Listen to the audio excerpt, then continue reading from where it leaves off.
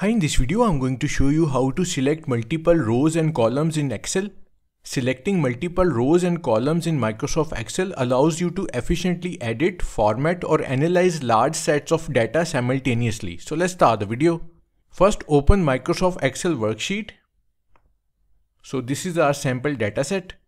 To select multiple rows, select one row by clicking on the row number and then drag it to other rows below or above it.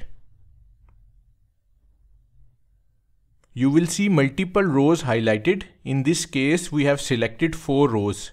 You can do same with columns. Select one column and then drag it to select other columns. Now what if you need to select non-adjacent rows?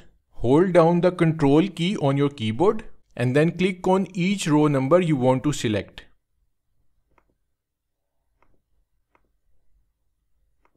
Multiple non-adjacent rows are now selected. Same with columns. Now to select the entire worksheet, click on the small triangle at the top left corner of the worksheet where the row and column headers meet. So this is the small triangle, click on it.